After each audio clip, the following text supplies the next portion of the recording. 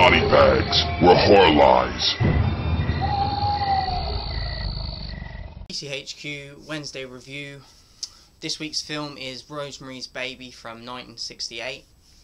It runs for 2 hours 17 minutes and its genre is drama horror.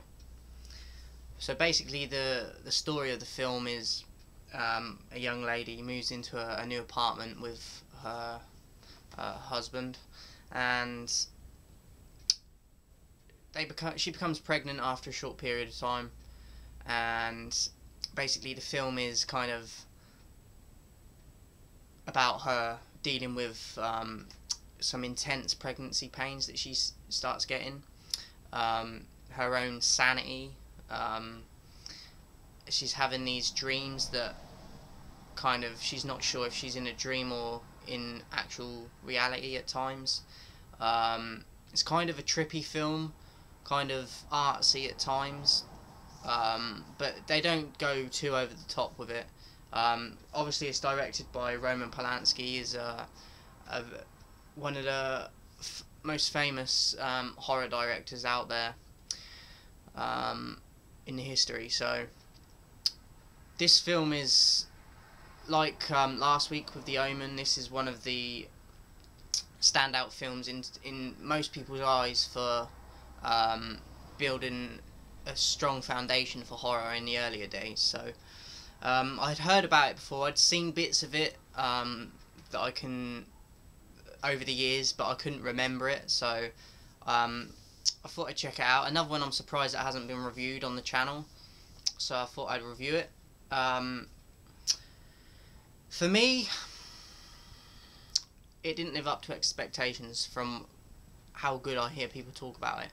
I felt that it was very slow.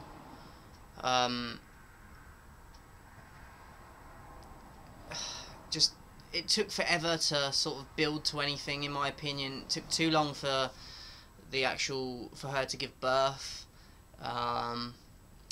There wasn't enough, like, the ending's kind of cool without giving too much away. Like, you don't see the baby, but the general idea is that he is the son of Satan, and has Satan's eyes and things, but you don't get to see the baby, which is kind of a cool touch because it leaves you thinking, oh, what does the baby look like?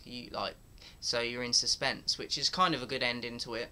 But I would have liked to have seen at least scenes with the baby in, like, kind of where you're not sure what's going on and like she's getting freaked out and things like that, because you don't really see that. It's more kind of the dreaming I'm talking about, and her just trying to plan for when the baby comes, and she's getting very paranoid about the people that are looking after her in the apartment she's in and stuff.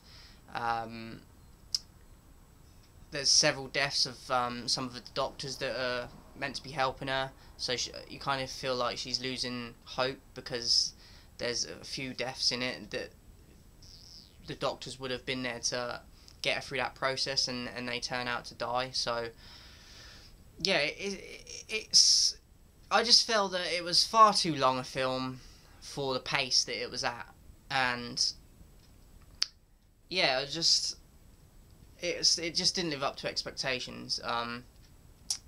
Average IMDb rating is an 8, which I think is ridiculous. I mean, everyone's entitled to their opinion, of course.